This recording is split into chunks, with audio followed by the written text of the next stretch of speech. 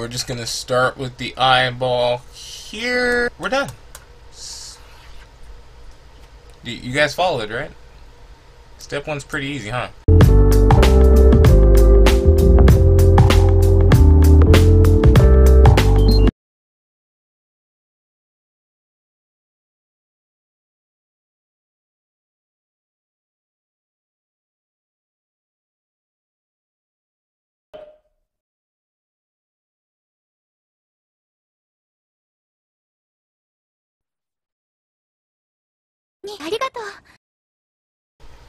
So, now we are back for the part 2 of this great tutorial series. Hopefully you guys are enjoying yourself. These are all being filmed on the same day, so I have to just assume you guys liked the video, and we were like, man, I can't wait for more tutorials. This totally didn't blow up in your face because you don't know what you're doing. And we're just going to keep that positivity today, alright? So right now what we're going to do is I'm going to kind of grayscale the eyeball so you guys can kind of see how to make it pop with some coloring. And then we're going to try to turn that into color. I usually would just go into color, but grayscale practice actually really helped a lot for understanding values. And the issue with people is we really got to understand the difference between values. So I can show you right here the scale from here to here versus color, if I could spell and not have my handwriting look so bad, and color, which is the whole spectrum here. You want to kind of correlate the two so that when you have a darker color, you're at a darker value. If I turn this all to black and white, I'd want to be able to tell the detail of the eye pretty well in your values. And it's a really weird thing to understand at first, but like it's really simple when you get it down. The more you practice with just drawing in grayscale and understanding values, the more you know, oh, you just want the color in a dark value, or you want it in a light value, so that when you turn it black and white, you can still understand the image. And they kind of go hand in hand, so you don't have to think about it too hard, in my opinion. But you're still going to want to know what you're talking about. So right now we're going to lay down a base color. Now normally, you just fill it in kind of separately. That's what I would normally do. But since we're doing this, I'm just going to grab a watercolor brush. That's what I like to use when I start. This way I can get my values down. And there's still some hard edges, because you don't want everything to have, you want it to be too soft, because then it makes the image look unfocused. So it's the difference between this. We got like a lot of tutorials for understanding. It's the difference between this, you can see the hard edge here, versus this, where there's no hard edge. So I always like to start with this first, and then try to smooth it out later. Then you can try to smooth it out. So we're just going to grab that mid value like I had here. We're probably just going to brighten it from here. This mid value, just get the whole eyeball. Try not to let my brain get at me. So we have colored this whole thing in. So just make sure you get that done. And now what we're going to do is we're going to try to separate the parts of the eye from values. And then the way you can kind of tell if it worked, in my opinion, is if you take away the line art, you can almost see the image without the line art. So let's start from here. Let's go a little bit darker here, just a little bit. Honestly, it should just be in the grays, but yeah, a little bit darker. And what we're gonna do here, so I'm just gonna come over here. So this is an obvious spot. We know the eyelid, as you can see right here in our reference. It's a bit darker. We go here.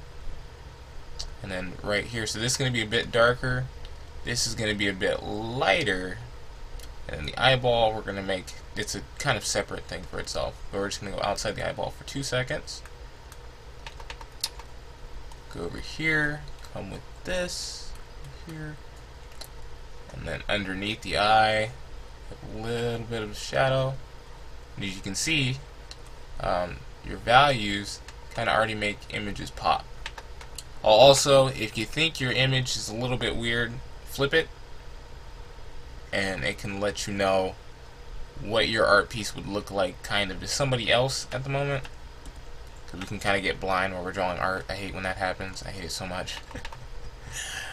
So we're going to do that. I have that here underneath where the eyelid is, and then up here look at the shadows, kind of round that out a little bit so it goes to the eyebrow.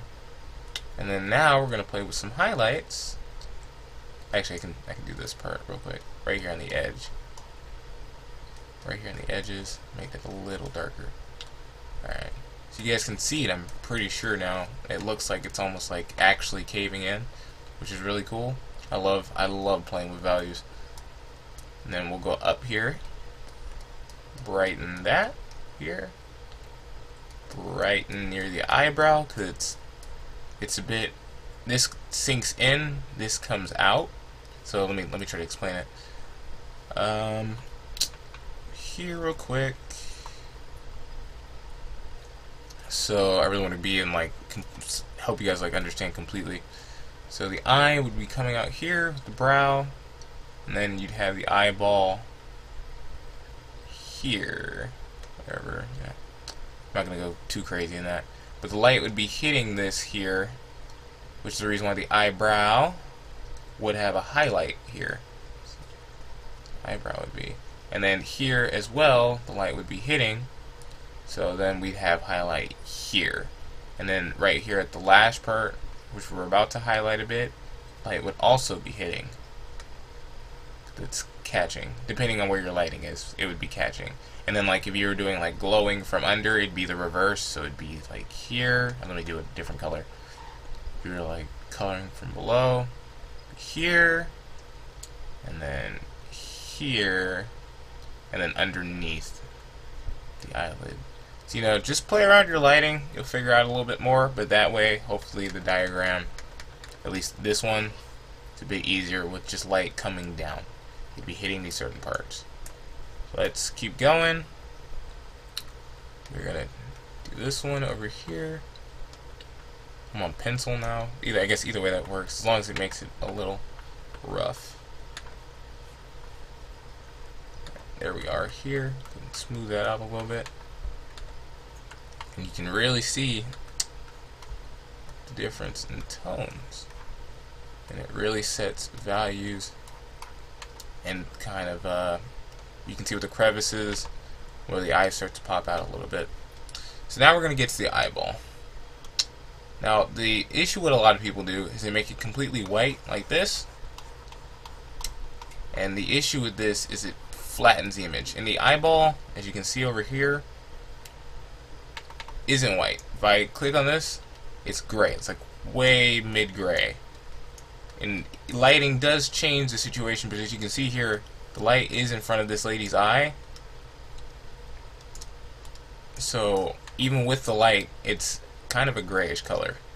Now when you're drawing kind of in a stylized tone, you don't necessarily have to make it like deep gray like this, but as I'm going to show you, drawing with some grays, it's a bit better. I like to make it a bit different than the rest of the eye, so we're going to make it a little bit lighter than it was on the actual eye over there, just so you can see the difference within the values.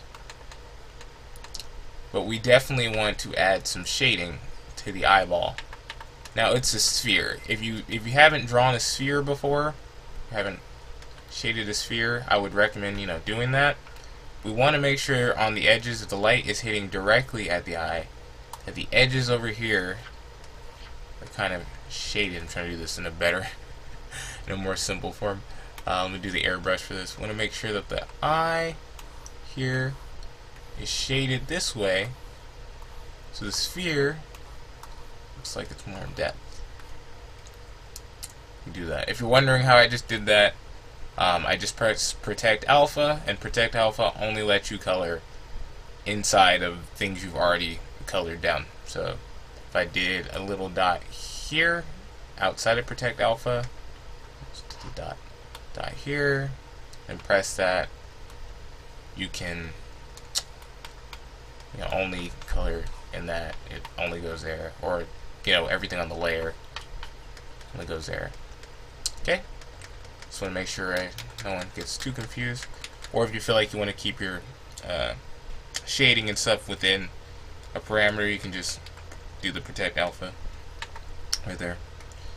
So what we're going to do here is we have the eyeball at its shade, and we're going to show the shadow from the top eyelid here, and as you can see, it's adding a layer to the eye we didn't have before. It looks more realistic, doesn't it? It's weird, isn't it? It's so trippy. I feel like art is mainly about illusion. You're making an illusion of an eyeball. So what we're going to do here is I'm going to go a little bit lighter than the shade we have up here and give the sides some color a little bit. So that way it looks like the eye is shaded on the sides. It's more of a sphere. And then here would be, what is the word for it? Does it say the word here? Is the tear duct? Yes, the tear duct. Okay. It'd be the tear duct over here. So I'm just going to separate this off and make it a bit darker. The tear duct's usually not that dark, but I want the values to look different. So I'm just going to go with that. Here, let it set. So then right now we kind of almost have a finished eye, which just wouldn't be in color at the moment. And then for the pupil, I'm just going to pick some different color, some different value shade. Just do that. And then I'm going to do a darker shade for the top of the eyelid there. And you can see it really looks like an eye. And then we're going to add some lighter values, because this part of the eye would be, the top of the circle. If you were shading a circle, there's going to be a highlight. This would be the brightest part. Now I might go a little bit closer to white. Not all the way there yet, but sorta. And then let me balance this out. Usually I change my opacity lower. I'm just not completely thinking because it's a tutorial. Next time I'll script myself so that way I sound a little bit more professional. Shade the ends of this, that, and then put an overall shade so it's not so obvious. Contrast the eye is. And as you can see, it really looks like an eyeball. Now here's a really, really cool touch when you get to this part. When you have the eye kind of already shaded, we go over here to the line art. I'm going to change the color of the line art so it looks more accurate, I guess. Do this, change that from the red that we had. Yeah, it really looks like an eye, doesn't it? It's trippy. I'm going to go above the line art and show what I like to do. And I saw this in a Sakimi-chan tutorial. Hers are pretty helpful as well. Do it right here. You do the little highlight here. You just make the highlight small. You don't have to make it big. I mean, if you want to do the anime like that, it's up to you. It's not really going to change too much. If you do the really small one, like right over the pupil, it really adds a kind of glossy look to it. And the more highlights you have, the more the eyeball looks like it's sort of wet, like an eyeball would be. So I put one on the white of the eye to make it look like the white of the eye is a bit moist. And then one on the pupil, because usually everybody, we like to make the highlights in the pupil. You can add little circles to make the light look different. Another thing I see people do is right here near the bottom of the eyelid, you can highlight that. I actually need to do that more. That adds quite a look. It makes it look a bit more moist. What you can also do, if your background is like a certain color, this would be more for people who already know what they're sort of doing. You can add little dots of the color here, like a reflection, and have different tones. Make it look a little different. Like there's a bunch of lights going around, or in the moment it's like magical or something. But we're not going to do that right now. We're just going to leave the eye how we kind of have it. I'm going to get rid of the... let me leave that. I'm going to get rid of some of the circles here. At least one of them.